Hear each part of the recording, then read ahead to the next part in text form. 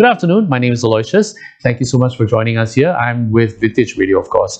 And today, just introducing everybody who's here for the chat itself, we have Abhi, who's going to bring us through his presentation on retirement. And later on, we're going to have a chat where we will involve, as you can see, the gentleman over there, Brian Richmond from VintageRadio.SG, and of course, our very beautiful Rahimah Rahim as well. She's here to share her experiences.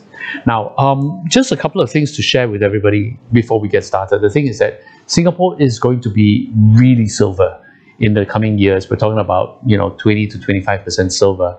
And the good thing about it is that there's an opportunity for everybody to be a part of the silver economy. So what better way to get ready than like right now? And for that, I'm going to throw you over to our speaker, Abhi, to bring us through your presentation. Over to you, Abhi. Okay. Thank you, Aloysius. Appreciate it.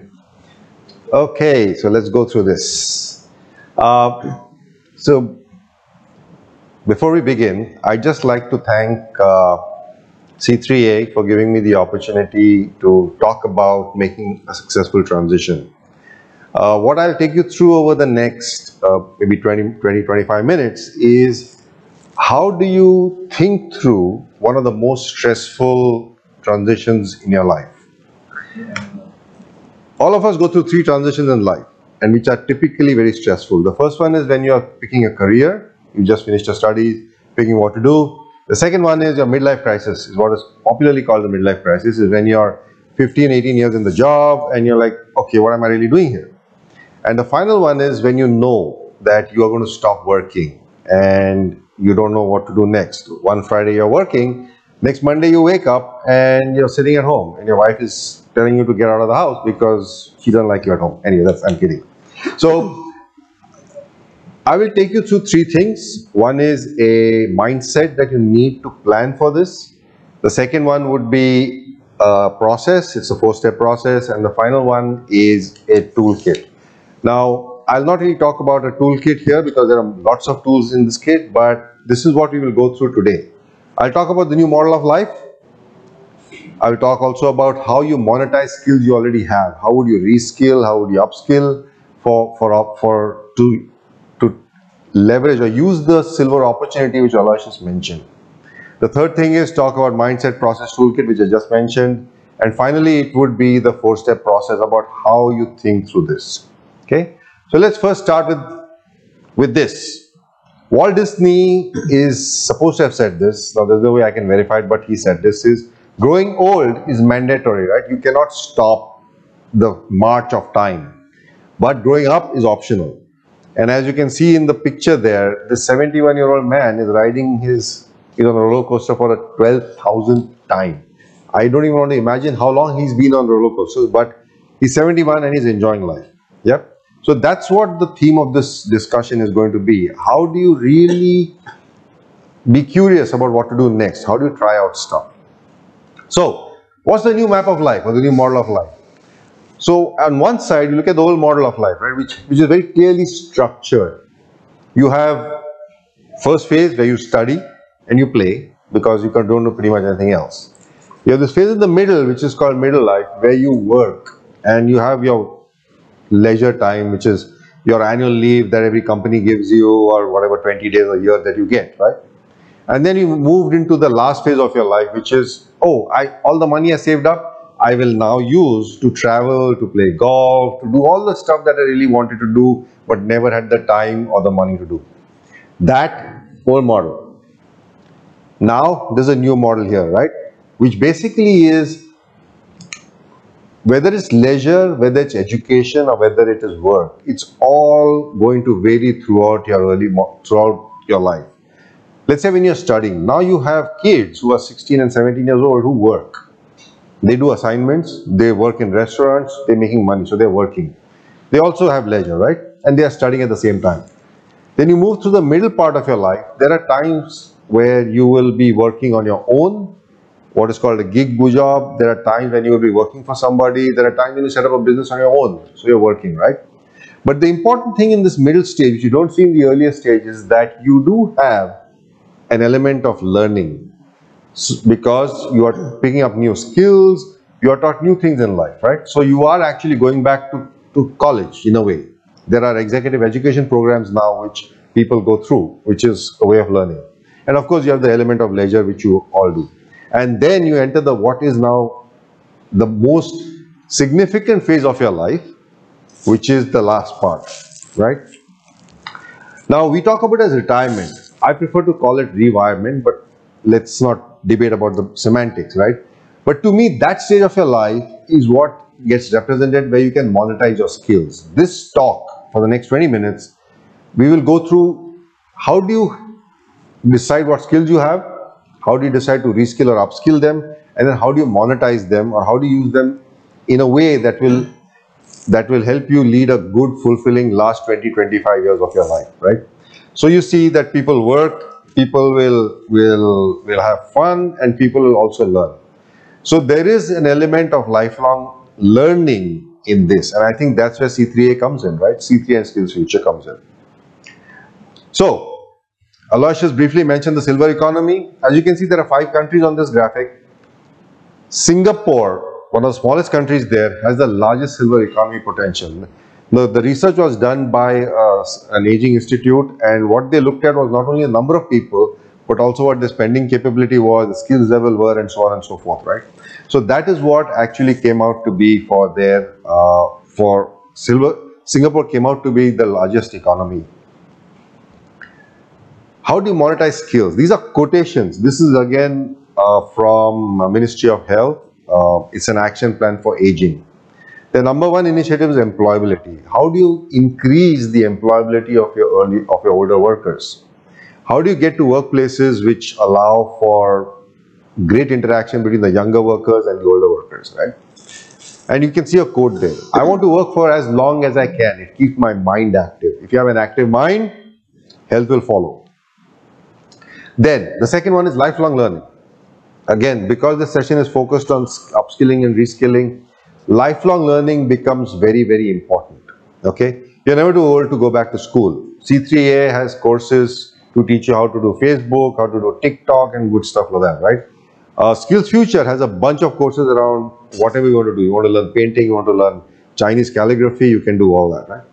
So this is the portal, which is a Skills Future portal, which is now which is developed by the Singapore government. And I think it is one of the best portals in the world for skills development. They have thousands of courses there. And I kid you not, thousands. I mean, navigating that is itself a challenge, but if you guys can get to there, then you'll be able to actually search for any of the courses you want and you'll see them pop up. You can see this QR code on the screen, and if you map it to, if you scan it, you'll be able to get to the site for Skills Future. Okay? Skills Future essentially is built on one premise, that it is lifelong learning. Doesn't matter if you're 80 years old or 75 years old, you could be 25 years old, you will learn new skills.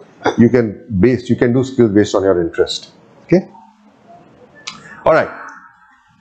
So far we've gone through the why, where is the opportunity, right? So now let's talk about how we will use this opportunity. So 3 things required to use this opportunity. One is a mindset. The second thing is a 4-step process. And the third thing is a toolkit of the tools required for you to be able to generate ideas for your retirement and try out, prototype those ideas or try them out. So let's talk about mindset first. Okay. I call it design thinker mindset, but design thinker is not a designer mindset. They're 2 different things. A design thinker mindset is a problem solution mindset. You have a problem, you have a goal, how do you get there? A designer mindset is, okay, I want to create a piece of furniture, I want to create some art, I want to create song. It's a very creatively inclined mindset. Design thinker is a problem solver. For that, firstly, you need to make sure that you articulate the problem well, right? So we call it reframing.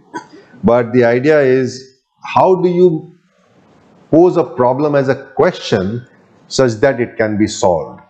I will talk a bit more about it in the next slide, but for now, just keep that at the back of your mind. Then the other 2 things which you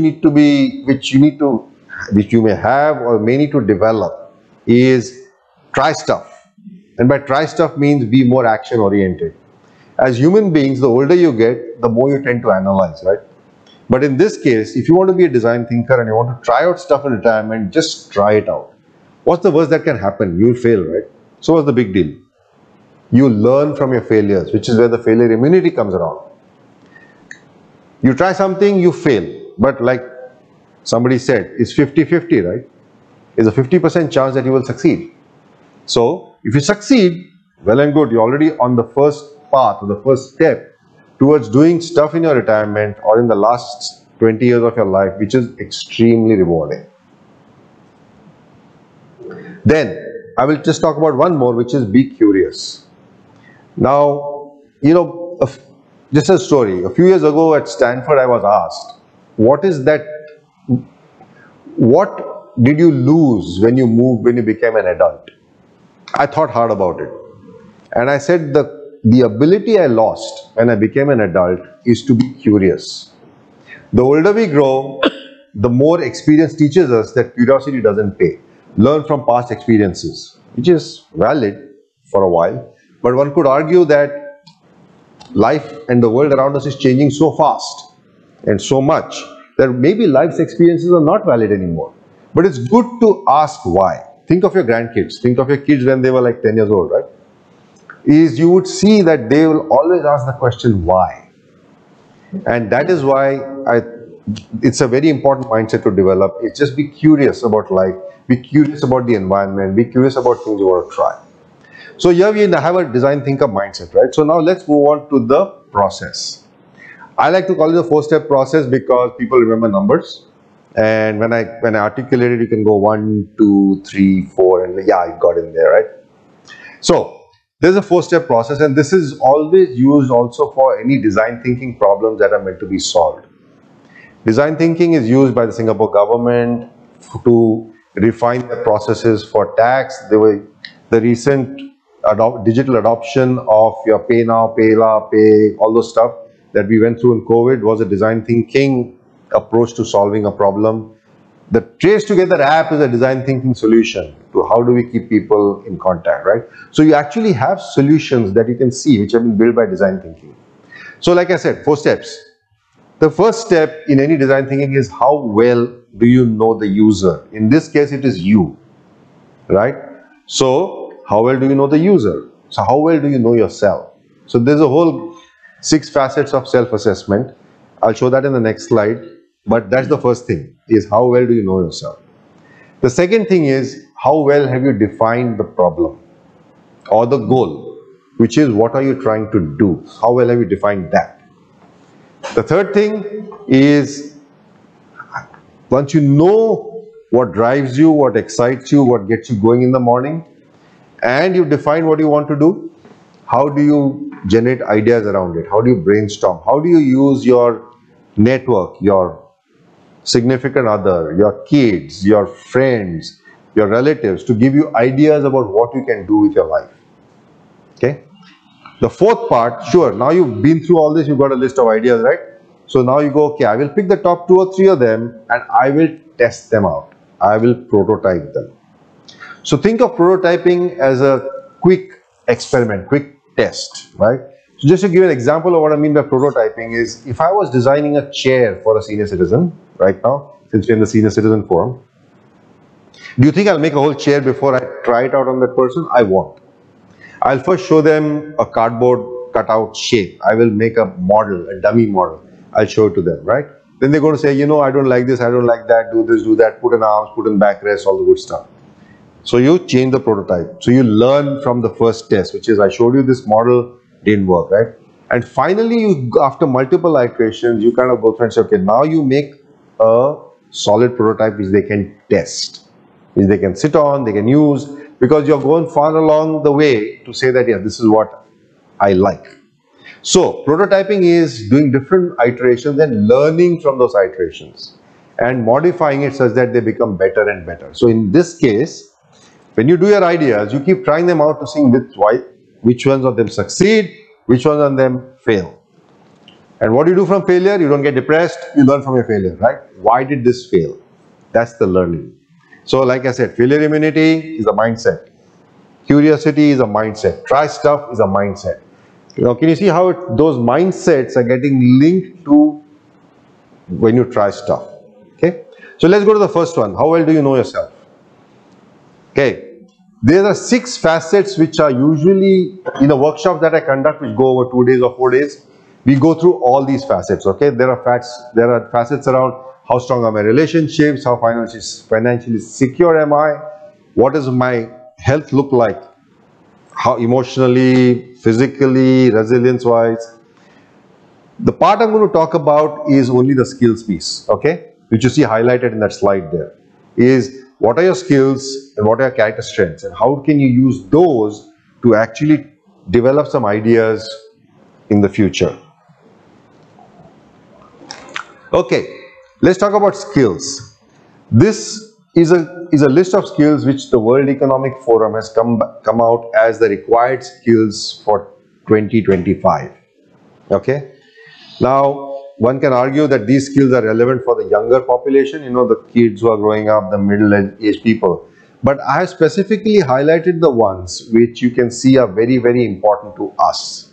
And when I mean us, I am a senior as well. You see, I'm not a sprightly 35-year-old talking to you about how to live life as a 60-year-old. Sorry, no, I'm there as well. Okay? The skills are around leadership. They are around creativity. They are around problem solving. They are around resilience. We all have that. Nothing new. Right? So, just because these skills are not, the takeaway of this is that all those skills are relevant even to 60-year-olds, even to 50-plus-year-olds. They are not necessarily relevant for 20-year-olds. Because as you notice, these are not hard skills. That's not knowledge. They are not asking you, do you know coding? They are asking you, can you work well with people? That's the difference. So, if you look at the skills and strengths toolkit, again, somehow I like 3, right? Because number 3 stays in people's head. 4 is too much, 1 is too little. So, 3 works. There are 3 sets of skills and strengths we look at. One is what are your hard skills, which is what do you know, right? Are you an engineer? Are you a doctor? Are you a lawyer? What do you know? Those are your hard skills. That's knowledge. Your soft skills are what you show, right? Can you work well with people? Are you good at communication? Can you communicate well, right? Are you, for example, in this case, do you work well in a team? I'm just highlighted some examples. And then you have the third thing in a toolkit, which is what I call character strengths. I mean, I didn't call them character strengths. They are called character strengths. Though they are aspects of your personality that you tend to use the most. All of us are individual human beings. All of us have different personality traits. And some of them we are born with, and some of them are inculcated in us by our parents, by our uncles, aunts as we grow up, right? So character strengths are aspects of your personality that you use the most. For example, perseverance, humor, honesty. These are all character strengths. These cannot be learnt, and these are not soft skills. Okay? You are either born with it or it's inculcated in you. Okay? Now, which leads me to the next obvious question is, where do I find all this out? So if you, I mean, you lived for 35, 40 years of your life, right? Or work life. You know your hard skills already. You know who you are. You know what you've learned. I'm sure if you worked in a company, your company feedback has always told you, yeah, these are your strong points, these are your soft skills. You are analytical, you work well in a team, or you work well individually, whatever it is, right? So they know your soft skills, and you're told your soft skills. Character strengths is what no company will ever tell you. Okay? So if you want to find out what your character strengths are, this is where you go. It's via character.org. Again, the QR code, feel free to scan the QR code. It'll throw up a list of survey questions. Now from those survey questions, they give you a list. They give you, I think, between 24 to 28 character strength map. They tell you these are the 5 that you use the most. These are the 5 that are very relevant to you. And this is the what you use the least, but you're still part of your character strength somewhere, right? I did it. And some of the results surprised me because you get stuff like justice, you get stuff like charitable. Those are the kind of character strengths that you get, right? Charitable surprised me because I thought I was not very charitable, but I guess I was wrong. At least I answered that question that they thought that it was a character strength for me. Okay, so go to the site. You can either type that straight in, or you can scan the QR code and you'll be able to get the character strengths. So now, in the self-assessment part of how well do you know yourself, The skills facet is what you know. Hard skills, soft skills, character strengths. Okay? Let's move to step 2. How do you define your goal or a problem such that it is solvable? Alright? So this is where here's how you define a problem or a goal. Okay? If you look at the red box, it says, I'm going to retire and I don't know what to do next. I'm not sure what to do next. That's a very common sentiment. It's a feeling. It's been expressed as a feeling, right? Do you think feelings are solvable? Debatable. You know, some of them are solvable, some of them are not. But in this case, it's clearly not solvable because it doesn't help you generate ideas. However, if you were to ask yourself the question, how do I generate ideas that will, in my retirement, that will energize me? Now that is a question you are asking yourself. And you yourself then can answer that question, you see, because it's a question. As human beings, we are trained to answer questions, whether ourselves or by somebody else, right? So what are the criteria for a good statement? Number one, it should be clearly phrased as a question. How do I generate ideas for a fulfilling retirement? Okay, this is a very strong question. It should use active or strong words. You know, how do I come up with ideas? That's kind of a bit loose. How do I generate ideas is a little more powerful. You know, so it goes a lot more. The tone of the question changes. It has to be me or I focus, obviously, since you're designing your own retirement, it has to be me or I focus, obviously. You can't say, how does Aloysius's problem get solved? That's not where we are going. Okay? It has to be specific and succinct. But keep one thing in mind. When you're asking yourself the question, it has to be me or I focused, and it has to be a question. It cannot be a statement. Okay? Alright.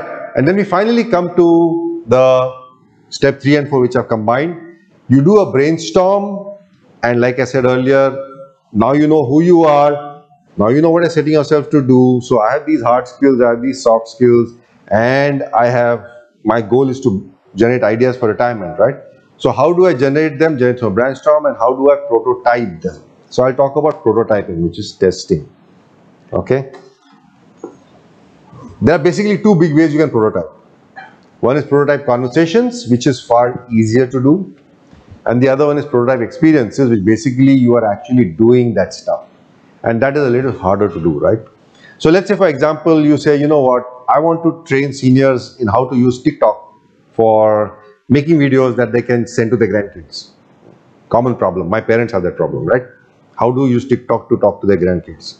And I'm still in the process of training them, but anyway. So if you were putting together a training program for seniors, it's a damn good idea.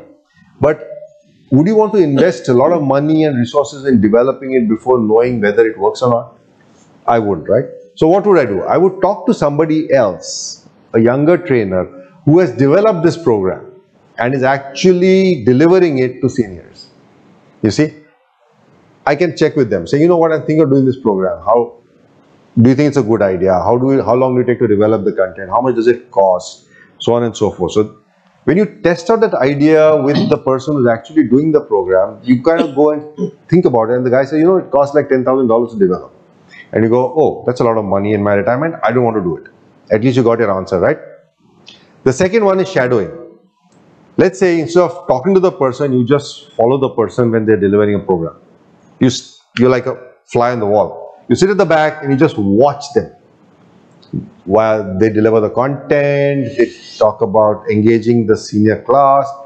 Look at them and see what kind of interactions they force in the class, how do they develop that, right? So you can then start thinking about, does that work for me? Can I actually be like this trainer? You know, you literally shadow the person. And the experiences part is you do projects or you do internship. I think, honestly, like I said, it's a little tougher to do. But you can also do an internship with C3A and say, you know what, I want to do a 3-month internship for developing this program and seeing if it works. They might be happy to take you on if you got the skill set, both hard and soft, right? So these are the prototyping methods. But the thing about prototyping, right, it has to be quick, it has to be cheap, and you have to fail forward. By fail forward, again, I link it to failure immunity. By fail forward means when you fail, you learn and you modify the prototype to test it out again. Okay, so now let me take you through a real life example. I mean, this is all theoretical stuff technically, right? I've lived through it, and my life has been designed in this way. But I'm going to talk to you about a workshop participant I had last year. His name is Mr. Jonathan Cheng. Okay, he's a chartered accountant by training. He's like 60 now. He should be 61 years old or 62. I forget what it is. He's a chartered accountant, and he worked in the finance department of various companies till he retired. So when he was close to retirement, he came up with the same problem. So what do I do next? So we took him the whole workshop, 4-day workshop, so he kind of did a lot more work around it. But the sum and substance of what he did is here. He still followed the 4-step process, right? When he did the self-awareness bit of it, what came up? What are the hard skills he had? He had auditing process skills, he knew Excel software, but he didn't know data science. You see? So he decided to upskill himself by taking a data science course, 3-month course at Skills Future. Okay? Obviously, given his age, given his Skills Future voucher, it was completely free. So he loved it, obviously. But more importantly to him, he picked up the latest techniques in data analysis. A CA is a data person, right? So it's very easy for him to do that. But he reskilled himself to do data science. What are his soft skills or his character strengths? His soft skills, he was a team player, obviously. He led teams before. He was the finance CFO of a company, so he knew how to lead teams. He was very good at problem solving. That was one of his character strengths. He was very, very good at problem solving. And of course, he had an eye for detail. If you're an accountant, you need to have an eye for detail. Otherwise, you're gone, dead in the water, right? So his self-assessment threw up this. What was his problem? The way he expressed it is, how do I generate ideas to utilize my skills in the new economy, to monetize my skills in the new economy? He's very specific, you see. The problem, he said, is I don't want to work in the old economy anymore. I want to work in the new economy. And by new economy, he was going after the ESG, the sustainability, the renewables, the green economy. So in a brainstorm, so you see, he has data skills. He has accounting skills. His problem is, I want to generate ideas to monetize my skills in the new economy. So the first thing that came up for him is carbon credit tracking. Every company has a carbon footprint. And nowadays, the whole idea is to see if you can track that carbon footprint, right? How do you do that? How do you do the balancing of it? How do you account for it? How do you communicate it? Now, who better do it than a chartered accountant? You see, because he had the skills, and he had picked up data science, so he knew how to do it, right? How did he test out this idea though? He didn't go in and say, you know what, I'm offering this. No, he called up a friend of his who works in an eco-sustainable manufacturing firm, who wanted to be ESG positive. So the company wanted to go ahead, but they had no idea how to do it, because these skills are nowadays in shortages, right? The demand is far higher than supply. So he talked to him and said, I can set up a carbon credit tracking or carbon footprint tracking scheme for you and a carbon credit mechanism. And I can do it because I am a chartered accountant and I have these skills. And would you want to try something with me? Right? And I think last month they just started a project whereby he's trying to develop that the numbers for this company. He also said, okay, can I use my accounting services for SMB? Can I offer? Which is kind of like a little old world, but that's one of the ideas he came up with, and he said, let me try that. What happened with that? He went to SNEF and said, okay, which is the Singapore National Employees Federation, and said, can you ask your members if they want these services? The response he got was, yeah, they want them, but they already have them. Because there are enough and more accountants now offering these services. So what's new? He would have been one among the many, right? So he looked at the prototype and said, you know what? Yeah, maybe I don't go there. Maybe I will go for the new economy stuff. Okay, so that's a real life example of Mr. Jonathan Cheng. So just before I finish and say thank you, I'd just like to kind of summarize the last 20-25 minutes. When you decide to do stuff for retirement, when you decide if you want to try out ideas for how you want to lead a retired life, make sure you know your skill set. You can monetize your skills in multiple ways. You can monetize them financially, as literally make money of them. You can volunteer and use those skills. It will also give you an idea of what new skills to pick up. So make sure you know what your skill set is. Then make sure you articulated your question very well. Okay, your question might well be, how do I utilize my current soft skills in the volunteering space? That's a good enough question. Okay, because then you can see how to use them. And then how do you generate ideas around them and how do you test them? Because remember, you have to try stuff and you have to have a resistance to failure. You have to build it up. It's like a muscle you build up. So when you try things, you learn from them. So when you keep trying, you learn, you keep trying, you learn. It's like a great, lovely cycle, you know. You keep learning and you keep getting better at it. So once again, thank you so much for listening to me. If you guys want to contact me, this is my contact details. You can scan the QR code. It will go straight into your contact list. Feel free to call me, email me. You can visit my site as well to see what all is happening there. But I appreciate you devoting time to listening to me on Facebook. So thank you so much and bye-bye. Well, he's not going away yet. Everybody, that's and thank you so much, Abhi, for that really illuminating presentation. I think it makes it a lot easier for everybody to, to go in a systematic approach, right? But before we move on, though, I would like to remind you that if you have a question for any one of us, especially Abhi, just go onto Facebook, type in the comments, feedback, questions, so that we will do our very best to answer these questions, time permitting, right? One thing though, don't make dedications. There's a different channel for that. So coming back to this, it is about today's topic, retirement, getting ready to retire. Now, just to give you a little bit of perspective, right? Right now, nowadays for Singaporeans, we are talking about a life expectancy of somewhere in the 80s, 83 and 85, if I'm not wrong, for males and females, right? So if you're retiring at age 60, or if you are retired, or forced to retire at age 60 or whatever, right? You do have a 20 over years lifespan to figure out or to fill up. What you're going to do there is really important. And, we talk about factoring inflation, savings and everything. For a lot of us, myself included, that will probably not last you through. So what do you want to do? Do you want to figure out how you want to spend your time? And how do you want to do it well? So, I think for every one of us really is very much about planning for your retirement as well. And one key thing that I pulled out from your presentation, Abhi, was right? But with many people, it is about their own skills and whatnot. Maybe what I can do is to point it back first to you, using the steps that you've kind of shared with everybody, right?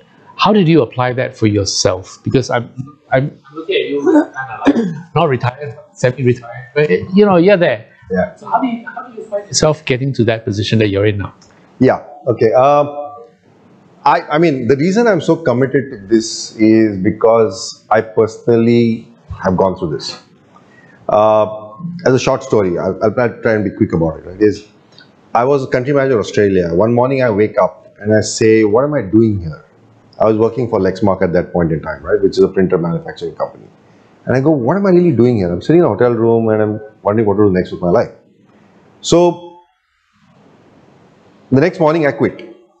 I had no idea what I was going to do next, but I quit. I said, let me take the first step of cutting the cord. Then, of course, I went to Stanford and we did a workshop around designing your life. And the workshop essentially followed the same methodology. It kind of said, okay, what is it that really drives you? What gets you to wake up every morning, right? When we are working, what gets us to wake up every morning is that we have numbers to meet, we have commitments to meet, we have, stuff like that, which is kind of like a more extrinsic way of looking at it. But after I quit, that extrinsic way was gone, right? So I had to actually sit down and figure out what is it that gets me out of bed every morning. And during this phase of this workshop, I figured out that what got me out of bed was my ability to create content so that I could help people, right? The content creation piece and the piece where I could help people is actually what gets me out of bed every morning. And because of that, I started generating different ideas to do it. So I am now a startup mentor. I advise startups on their business models. I teach entrepreneurship to school kids and college kids. I mentor entrepreneurship programs. I create online courses for entrepreneurship and resilience. So the content creation and giving out this content is what brings me joy. And when I started doing it, I realized that, okay, maybe that's a good thing that I could do for the next 15, 20 years of my life, right? It gives me great pleasure. It helps me wake up every morning. I don't wake up bored of life at any point in time. So Aloysius, I hope that answers your question. Yeah, I think it does. And the thing is, what you've done basically is looked at how you can be, nicely challenged over the next 25 years after post-retirement, or as you call it, post-rewirement, right? And today we have with us Brian as well as Rahimah. You definitely know who they are. So we're going to ask you right now, maybe I can start with ladies first. Rahimah. So, I'd like to ask you, what drives you to continue to be performing, singing, and even, I understand you're also teaching people how to sing, giving courses and all. Okay, firstly, music has always been my passion, right? And singing, entertaining. So I would like to explore it out, give it, at my age now, it's like giving back to them. And when they call me up, for courses like NSA, want me to give them a vocal coaching, it's also an advantage for me to meet people, because when we sing on stage, we just see people, we just entertain, after that finish, the contact gone, you see. Yeah. But now it's like being with NSA, I can meet them, like Singapore, the Wings example, and I can talk to them. And singing for me now is like it's vocal therapy. It's more of a therapy voice, woman my age, so that they can still, people like to sing karaoke or whatever sometimes, but for me it's also a therapy for myself, that I can still go on with my singing. So in terms of sharing with other people and teaching, but you're still also helping yourself. Yeah, it's a therapy for myself also. Wonderful. And I think beyond that also, I have to credit you, because the thing is that when we first thought about Vintage Radio, right, and we came to you. Oh yes. Right. So this is a real story, right? So we went to Rahimah, and Rahimah, would you like, we were starting this radio station. Would you like to be a DJ, on the station? And you know what's the answer? Oh, I'm singing, I'm presenting, and all this. So I've always wanted to be DJ. Never had a chance. Okay, because I love challenge at my age. I love challenge. Still, I love challenge, because I find that if it falls in this category, why not I learn? It's something. It's still voice. It's still using my voice, and furthermore, with vintage, it's like giving information. Not only they listen to music, right, and also gives me the opportunity to give them information of what's happening in Singapore and what's happening around. But the thought of not ever being a DJ never crossed my mind.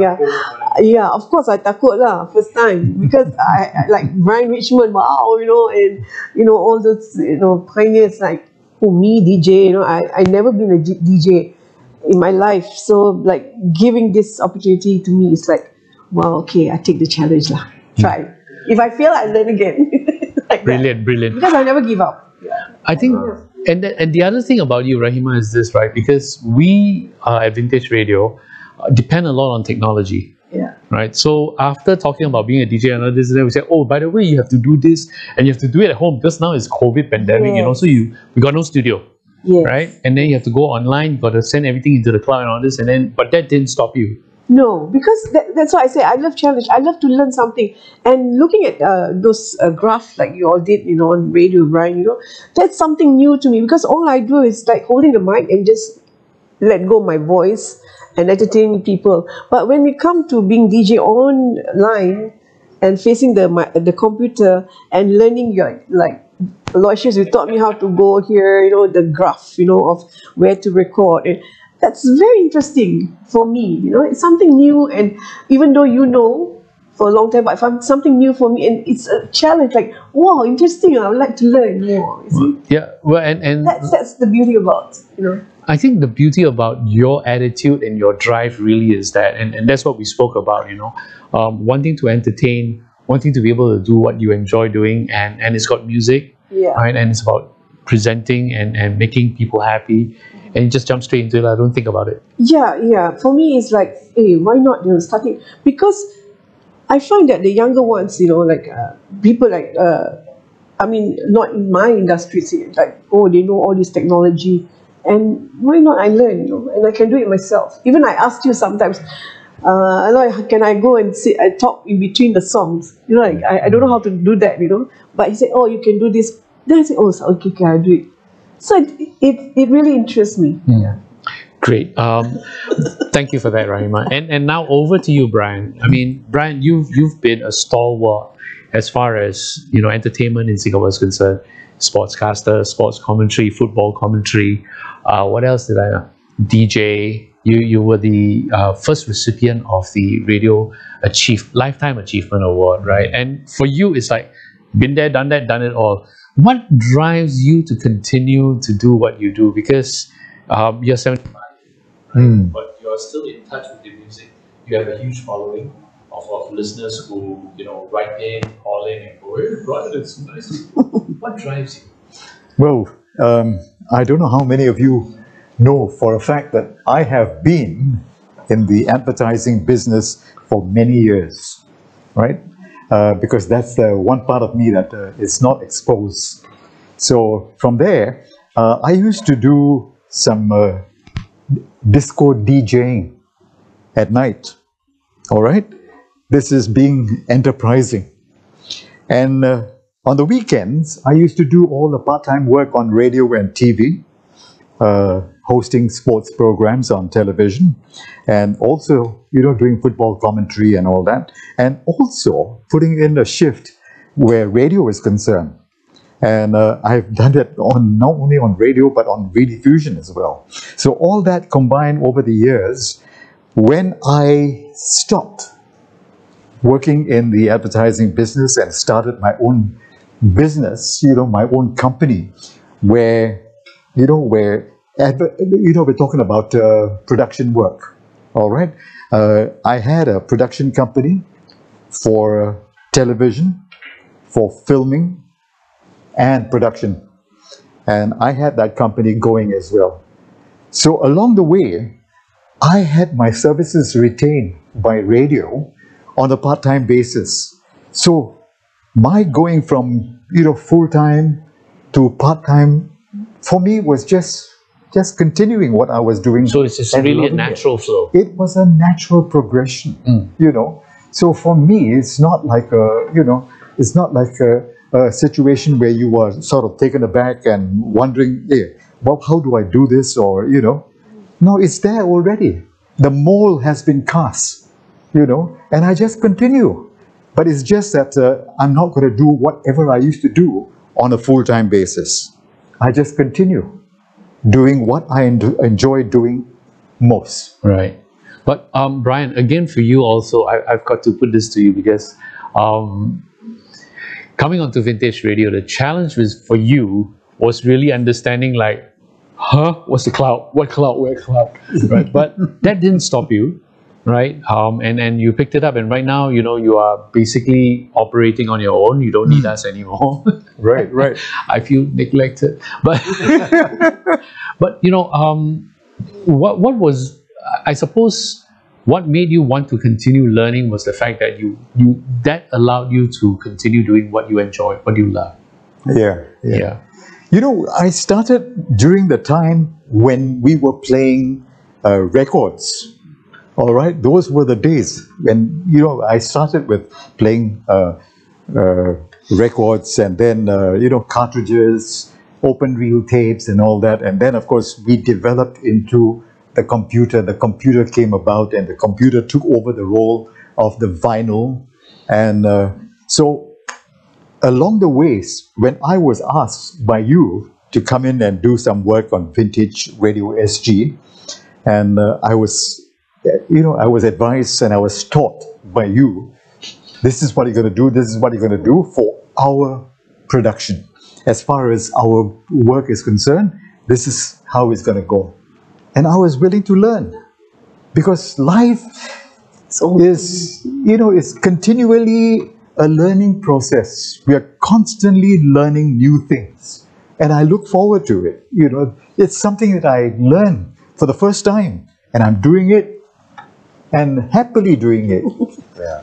No, I'm glad for you to be sharing that, both you, Rahimah, and you, Brian, because I think during the time that we have at Vintage Radio, right, one of the things that we always come across is a lot of people, seniors and not even seniors sometimes, right, telling us, I'm not tech savvy, right? But for the fact that right now, if you are watching us on FB and that you have a mobile phone and that you can use that to call somebody, you are tech savvy. So let's have that mindset change. And I think, Abhi, that's one of the things that we spoke about as well, that you spoke about.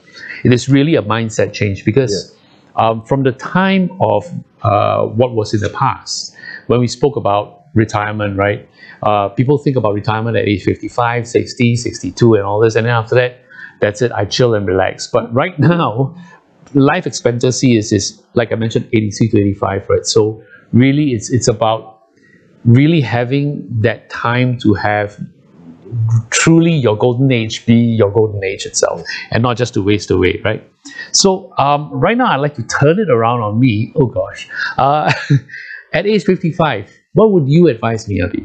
How would you advise me to continue planning for my retirement? 55, you're too young. No, I'm just kidding.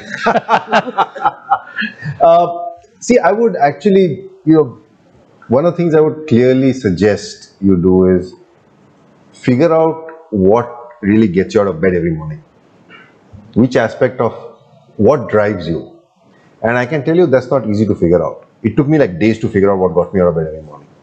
Right? You got to go through it and you kind of ask people around you. There's a tool available which helps you identify it from your everyday activities. Right? There's a tool which says, okay, which activity really got you engaged, which gave you energy. And when you map all those across 2-3 weeks of your life, you know pretty much what, what really drives you. Once you get that, then you say, okay, what can I do with it? In a way, right? So, first thing I would advise you is to get that going. You do the self-assessment around your 6 facets. But I just want to echo what Rahimah and Brian also talked about just now. And I saw that expressed in the way they were talking. Rahimah said about the DJ job, I just tried it. I'm like, wow.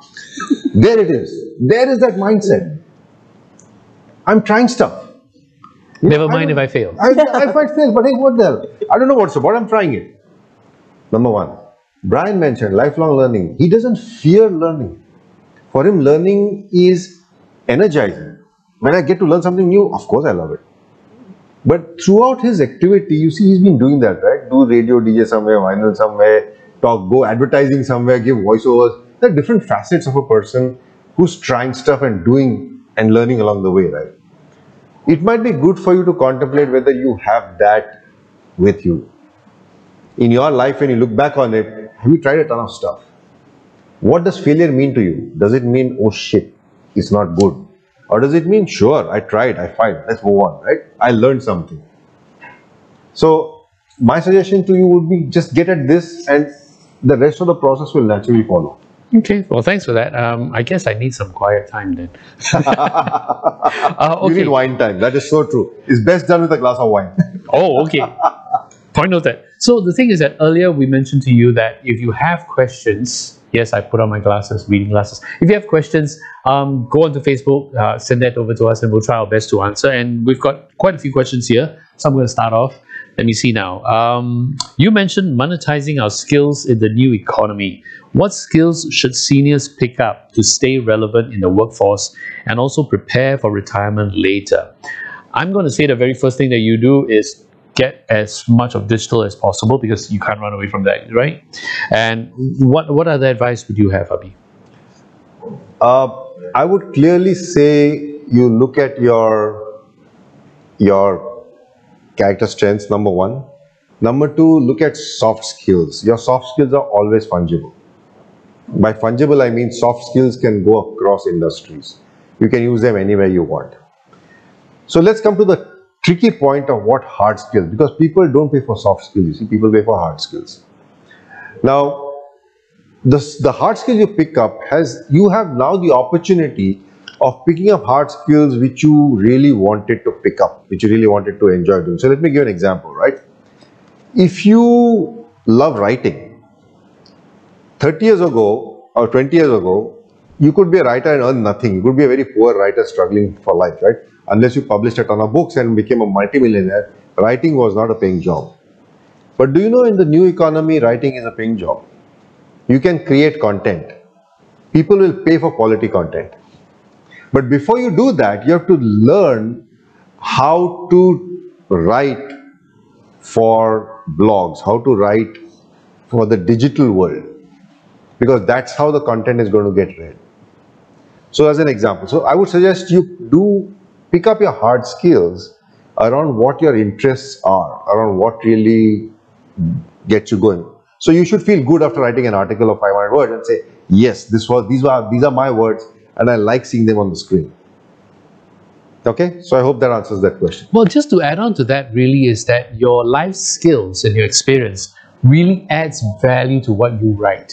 So, you know, I mean, I take it that when you talk about writing skills, it's very much figuring out how to write properly, but to be able to express from your experience. Right. So you're actually marrying the two together. Yes, and that's a great point, Aloysius, because I think that's an asset only you have. Exactly. You know, a 20-year-old can't write about a 50-year-old's experience in life, because unless they live through 30 years. Yeah, unless they pilfer it. Yeah. Oh yeah, of course. That they can. Yeah. Oh, that is big. That's not good. Okay, let's move on with more questions. Again, if you do have questions, do send it to us via Facebook chat itself, and we'll read out as much as we can. So here we go. How do you achieve work-life balance at age 60? Ooh, okay. I'm going to throw this to you, Rahimah. How do you achieve work-life experience? Because work-life balance, rather. I mean, you've got your family, and then you've got your wider family, and then you've got your fans. Okay, I normally have a routine, like, I just have my, it's a daily basis actually. So you just move along, and then you know your routine well, like morning you wake up, you do your prayers, and then you do your breakfast, and then that's it. And then you prepare for my work, vintage, like whatever. Then I will go like another routine, like for my recording. So whatever I do now at my age, I make sure that I always say, okay, if you want me to work outside, I will balance it out. I say, okay, by 8 I have to be home. Right. The latest. Because your family still eats the food that you cook. Yes. She's, by the way, a very good cook. Yet to be invited. And I have my 2 cats at home, so I need to feed them too. What about you, Brian? How do you have work-life balance? Because you've got your family, and then now you've got your grandson and your kids and all that. Yep. Yeah. I always spend time with my grandson. Whenever I get the opportunity, and whatever I do aside from work, I always make time for the family and for close friends. So that's the reason I have my sanity. Well, I think that's good, and on one hand, you're keeping busy working on Vintage Radio, doing your shows, and then your weekend shows as well. Yeah. And from time to time, I know that you've also volunteered for church. Yep. Right, and then you have your family as well, and I know your family very well. You guys are so close knit, and that just shows that you really have that. What about you, Abhi? I have a bit of a controversial answer. Which is that work-life balance is a myth. Okay? And the reason I say is that before the digital age hit, you go into office, you work, you leave, right? And that's it. There's no way to contact you after that, right? So you just walked away. In the new world, I think what is increasingly happening is that it's all enmeshed. You got emails coming in, you suddenly look at your phone, some email comes up, you answer it. That's work, right? And in the middle of you talking to your grandson or grandkid or whatever it is. So that whole thing, the way digital technologies have pervaded in our lives, it's all one giant soup now. Whether it's work, whether it's life, it's all one giant soup. And the only way you can achieve any balance, I think, is switch out the digital button, be out of contact of the grid, then you may have a bit of a life. My view. But, yeah. You know, that's actually a very, very interesting look at it, especially for people who are actually in media, I suppose, you know, and then if you're dealing with multimedia, if you're dealing in communications and all this, right, you know, your social media is on 24/7, like it or not, right? So yeah, you have to be on all the time, but it doesn't have to be all consuming, I guess. Like what you said, you know, to be able to switch off, but perhaps in today's day and age, it's not completely switched off. And I'm looking behind the camera at some of the interns that's spending their time with us at VintageRadio.SG, because the thing is that as you move forward, like what you said, the digital technology comes into place, and especially if you're in communications, there's really no break. But it is about perhaps being able to tag team with other people in the team, right? So you take today, I take tomorrow night or something like that, but have a plan and not be all consumed. I agree.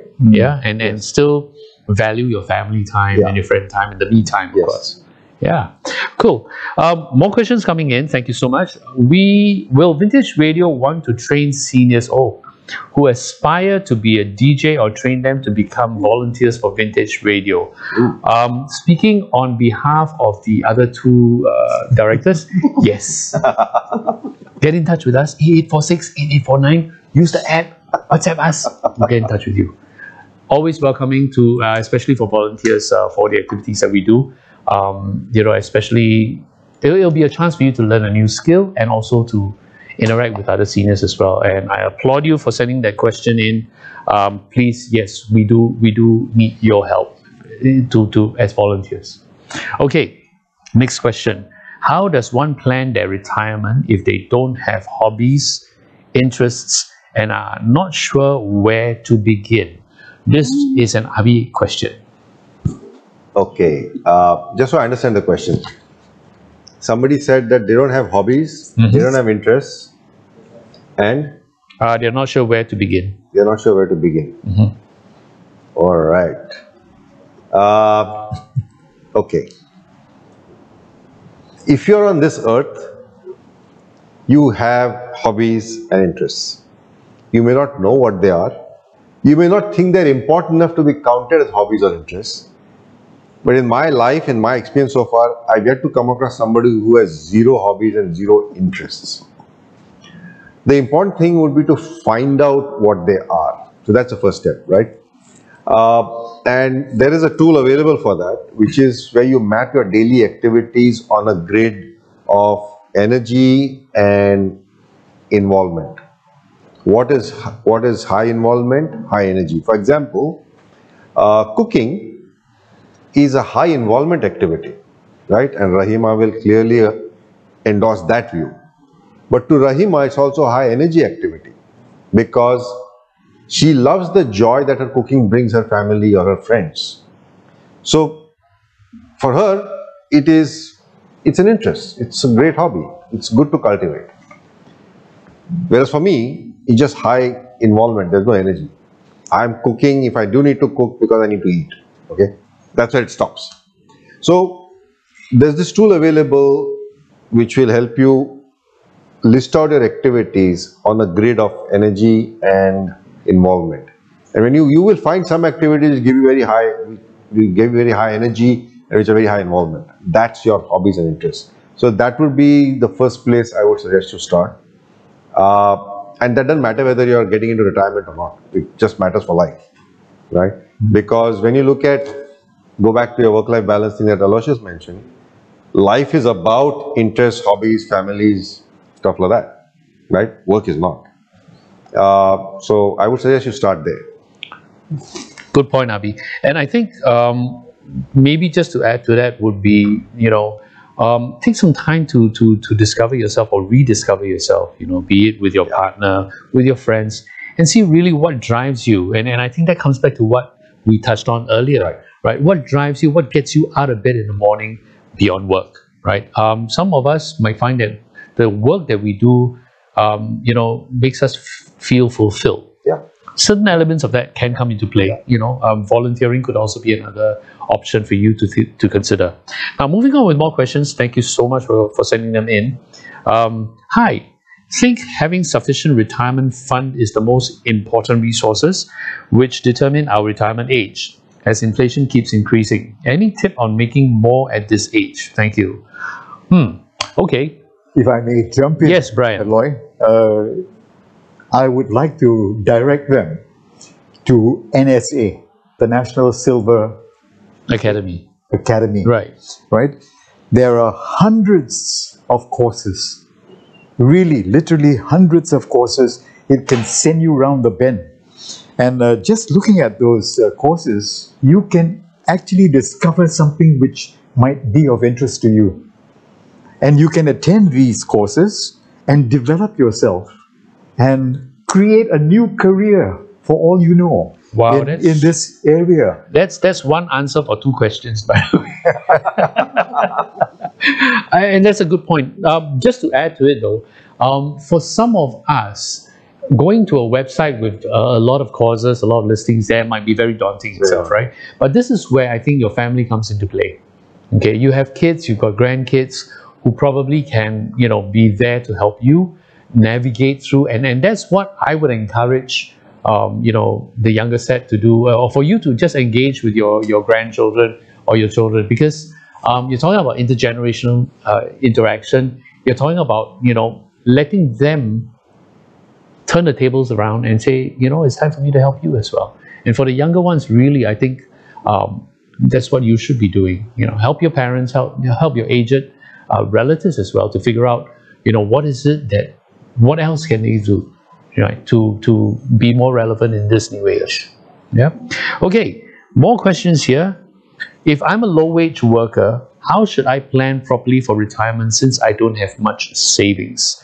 I think the first thing is, let's not talk about retirement. I mean, that's a, you know, a milestone, right? But really is to, again, look at how you can upskill, reskill, perhaps. Abhi, you can learn a little bit more. Yes, I think it's a great question, because one of the challenges faced by low-wage workers actually is I can't stop working. I can't afford to stop working. And it's a real challenge. And you would think that in Singapore this challenge doesn't exist. I can assure you it exists. And between NUS, the Civil Services team, PSD, Public Services Division, and Designing Your Life, we are trying to figure out how do we help low-wage workers to actually reskill, upskill, or even invest something which will help them monetize their skills. And it's a challenge. I mean, to be fair, it's a challenge. Right? How do you? I just think when I think of a low-wage worker, I think of the security guard in my condo, right? There are different opportunities come up, which is if they get more digitally savvy, then they can contribute more to the security of a condo or of a company, right? So they don't have to be going around trying to monitor all the exits or see who's coming in. They just learn how to monitor the cameras and help security, right? But honestly, I think it's a challenge, right? And even earlier to an earlier question, you need a certain level of financial security for sure before you have the luxury of thinking about what do I do in my retirement which will be fulfilling. And I'll be honest about it. It's not an easy answer. I'm sorry if that didn't help, but. Well, I think, Abhi, you've pointed out a few things, and to go back to the presentation that you did earlier, the part about curiosity comes into play, right? Yes. To be curious, to always ask questions, and I would encourage everyone to be thinking about how I can do this better, how I can do my current job better, Yes. and that leads to opportunities, I suppose, you know. And let's turn the thinking towards more of a positive side. Sure. You know, and let's not spend too much energy going like, oh, you know, I should have done this. Oh, the government should give me do this, and all that, right? In other words, let's not waste the energy that we have on, you know, pardon me for using that word, pitching, right? But really, you know, look forward and think about ways that you can actually improve yourself on, right? The other thing though, and this is from the work that we do at VintageRadio.SG, we work very closely with the Agency for Integrated Care, AIC, and under them there's of course the Silver Generation Office, Silver Generation Ambassadors. So for retirees and all that, you know, I would encourage you to spend some time talking to the SGAs, Silver Generation Ambassadors as well, right? They are the ones who know a little bit more about the plans and the opportunities that that's provided for you. So don't be shy in asking for it. I would put this very carefully to say, don't be looking for a handout, but look for a helping hand. Yes. Right. I think that would be the message. I think just, so if I may, an example just came to my mind. Of I wouldn't call him a low-wage worker, but he's clearly blue-collar. He was a refrigeration technician, so his job was just servicing all the cold storages in this country. And a friend of mine kind of introduced her and said, listen, why don't we figure out what to do, how you can help him? He's like 76 years old, and he's like, I don't know what to do because nobody wants to give me servicing jobs anymore. They think I'm too old, right? Because they can't get stuff. So when we were chatting, one of the ideas that came up is he has a reservoir of knowledge. He has a ton of knowledge, experience, saying if these are the issues, this is what you do. You know, the question was, how do you translate that into content which can then be passed on a wider level? So he actually did a very smart thing. He has a grandkid who decided to put up videos on YouTube for how to solve typical problems that came up in cold storages, right? And he started saying, okay, maybe I can start doing this. As in, he was talking on the video, he would show how it worked while his grandkid was recording the YouTube video and putting it up. And then of course, then the question came about how do you monetize YouTube? Because YouTube, only one way to monetize, advertising, right? Who advertises this, right? But the thing was, he was planning on taking bits of this video to servicing companies and say, I can create this content for you and you can train your junior engineers that way, right? So I thought this was a brilliant opportunity of the way he used his knowledge to create content for a larger amount of people, right? But I would like to add to that also the fact that he's got his grandkid to help him. See, that's the thing. Right? So the grandkid was involved in the production. Exactly, and I think that's beautiful because instead of just the grandkid going like, you know, in their own world, they're actually bringing the skills that they have and you know, the knowledge that they have and helping grandpa. Brilliant, beautiful. Okay, we've got time for one last question, and this comes to us at Vintage Radio. I enjoy listening to Vintage Radio.SG. 2 thumbs up. Thank you very much. How did every single one of you plan for retirement? What are some of the key retirement planning steps to take? I'm not retired yet. Who's retired here? No? Nobody's retired yet. Actually, nobody's retired. That's the beautiful thing. Speaking on behalf of Bala and Xianhua as well, right? Both of them are equally busy as Rahimah and Brian as well, but they all have their work-life balance. They spend time with the family. I know Patrick, Kwa Xianhua, he swims like twice a week, 3 times a week, if I got that correct. You know, that's part of his routine or regimen to keep fit. And he doesn't look a day beyond 55, even though he's 70 something, without sharing his age much, right? So, and then you have Bala as well, who's you know, huge in the community, and he spends his time with his family as well, and he's also not really retired. And and you heard from Brian and Rahimah as well. So really, our minds have already been rewired to not think about retirement in that sense, in the traditional sense of like, okay, I'm 60 or 62, blah, blah, that's it, bye-bye, don't have to work, sit at home and rot. No. I think the whole thing that we've approached it is that, you know, we've still got a journey. Let's see how we can enjoy this leg of the journey itself, you know, and bring joy to other people. Speaking on behalf of all of you at Vintage Radio, the things that we do every day is to try and bring about relief to our community, for our seniors, right? For you to have your music to be able to listen to them, for you to be able to listen to Brian, his stories, today in history and stuff like that, from Rahimah as well, you know, and to bring back music that you are familiar with. So I guess my answer to that is that, you know, we're not thinking about retirement. We're thinking about living. Okay, move forward, move on. Move on, yes. Especially with my grandchildren. Now they taught me, because I did TikTok also. So like Hirak was just passed, right? So they did TikTok on me, and then they don't know how to, edit it. Yeah. So I said, Popo, can you teach me how to? So I did it for them. Popo teaching them how to edit. Oh my goodness. Together, Brilliant. Video, that is brilliant. That is so brilliant. Well, I think we've pretty much come to the end of our time here. In fact, we've exceeded 1 hour, which is great. Thank you so much for all the questions that you have for us. But before we sign off, I think what we'd like to do is to, first of all, thank Abhi. Thank you very much for your presentation. Thank you. It was a pleasure. Thanks, And Brian and Rahimah, thank you for taking time out to share your experiences with everybody here.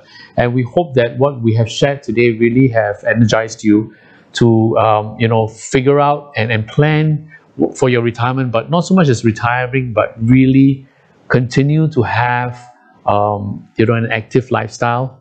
For me, at age 55, I've got hopefully another 30 years in front of me, and that's something to look forward to, I guess. And for everybody, there's still that stretch ahead, right? So how do we, live that to be our real golden age, so to speak, right? So again, thank you very much for tuning in to us. Before we go, just to share with you a couple of things that you should know about, I would really encourage you all to join us for the virtual roadshow, the NSA virtual roadshow, and to learn more about designing for a 100-year life course by National University of Singapore. You can contact Evelyn at the following email address that you see on the screen now. We're going to leave it there so that you can actually copy it down or screenshot or take out your phone now and snap it. Or if you want to, you can actually go to the very first QR code that's on the right of the screen right now.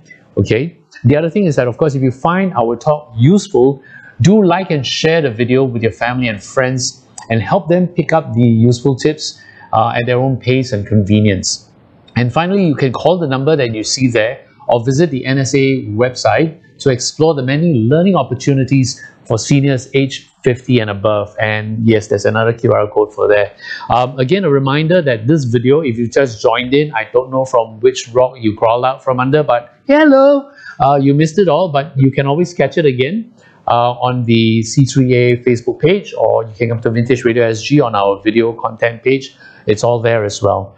We hope that you find this useful, and we look forward to catching you again sometime soon. Thank you very much. Bye-bye. Bye-bye.